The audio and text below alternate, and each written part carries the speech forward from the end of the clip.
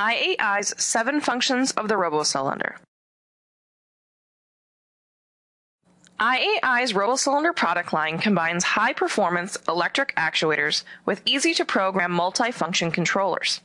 The ROBO Cylinder product line features closed-loop control on 24-volt stepper as well as 24-volt, 100 or 200-volt true servo motors.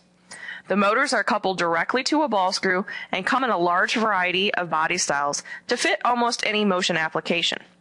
The ROBO Cylinder PC software is compatible with ERC, ERC2, PCON, ACON, SCON, RCP2, and RCS style controllers. The ERC2 series features a 24-volt stepper motor. The controller is located inside the actuator's motor housing, meaning there is no need for an external controller. The ERC2 series comes in slider as well as rod style actuators and is best for ideal simple motion applications or press force type applications. The RCP2 series features a 24-volt stepper motor. The RCP2's stepper motor makes it a perfect fit for press force type applications, up to 1 ton of force. The RCP2 series includes slider, rod, belted slider, rotary, and gripper style actuators. The RCP2 is compatible with the PCON or PCEP ROBO Cylinder controller. It is also compatible with the PCell 2-axis fully programmable style controller. The RCA series features a 24-volt true servo motor. The RCA rod style family closely mimics the body style of pneumatic cylinders and comes with many of the same mounting options. The RCA is a low-cost true servo motor system that is compatible with the ACON or ACEP ROBO Cylinder controller. It is also compatible with the 2-axis fully programmable A-cell. The RCS2 series is the largest of the ROBO Cylinder product line and features a 100 or 200 volt true servo motor. It comes in slider, rod, as well as arm and flat type body styles. It is compatible with the ROBO Cylinder SCON controller. It is also compatible with the fully programmable S-cell or X-cell style controllers. The ROBO Cylinder controller has 7 main functions that set it apart from its competition: multiple positioning, speed control, acceleration-deceleration control, a pitch or incremental style move, the pause feature, the push and hold feature, and the zone output are all built-in functions that give the ROBO Cylinder controller high functionality and flexibility. This tutorial will discuss each function and demonstrate how to implement them using the IAI ROBO Cylinder software. The first function of the ROBO Cylinder controller is multi-positioning. A typical air cylinder can only move to 2 positions, extended and retracted. Getting more than 2 positions out of an air cylinder requires a lot of extra equipment. With the ROBO Cylinder, you can store up to 512 different positions anywhere on the stroke of the actuator. Each position is repeatable up to plus or minus 0.02 millimeters.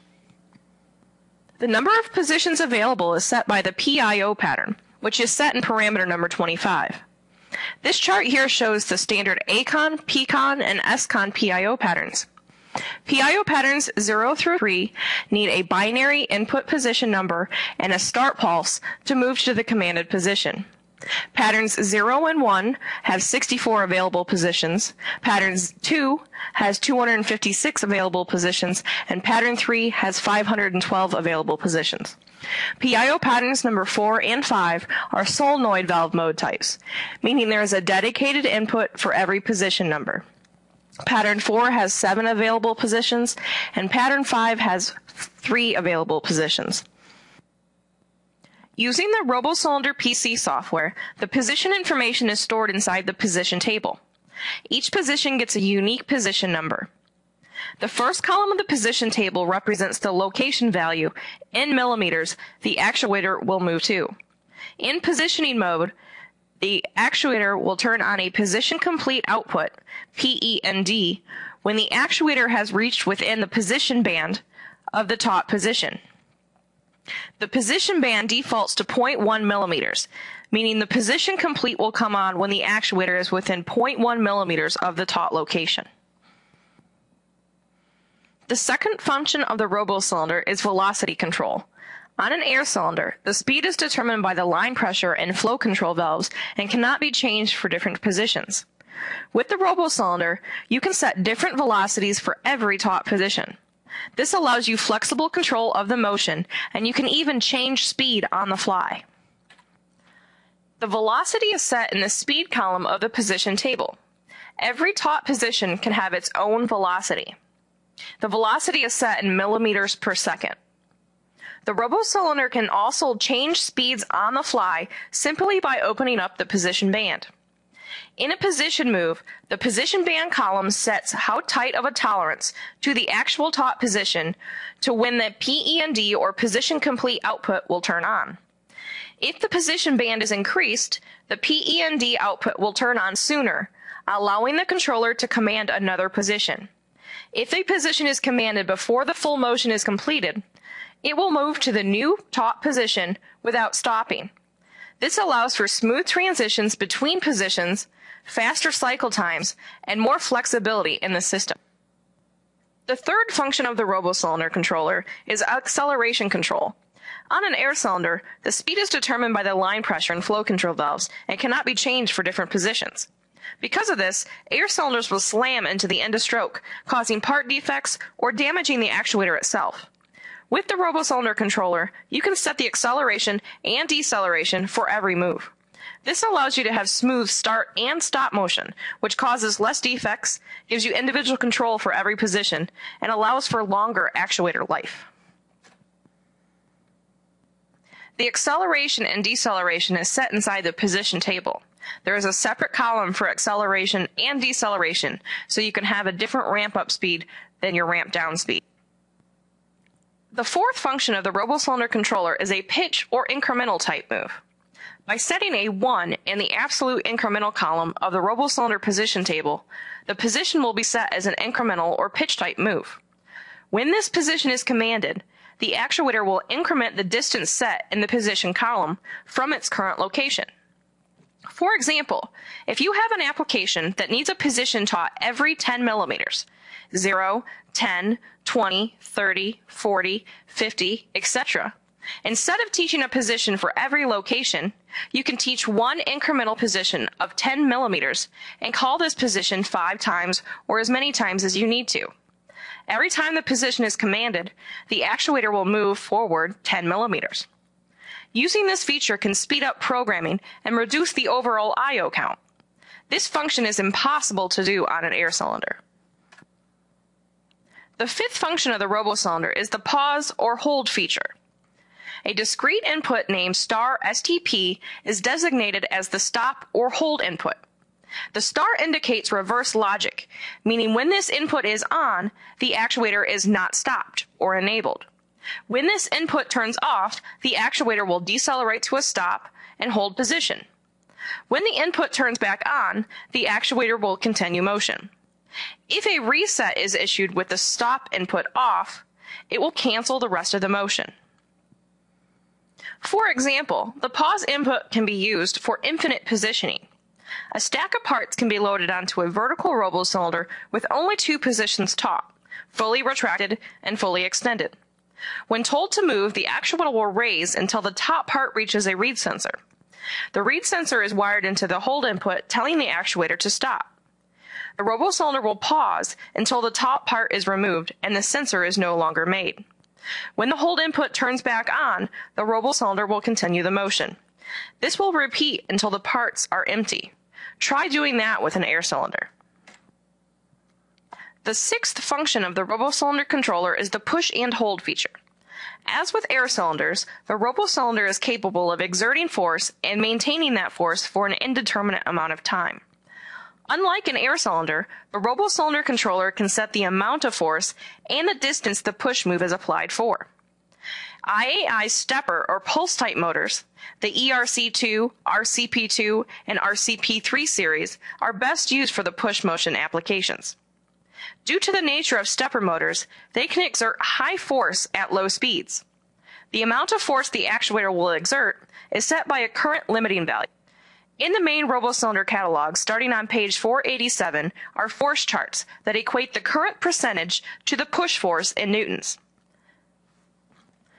A push move consists of 2 parts. The first part of the motion is the rapid advance, which will move the actuator to the location taught in the position column at the velocity and acceleration set for that position.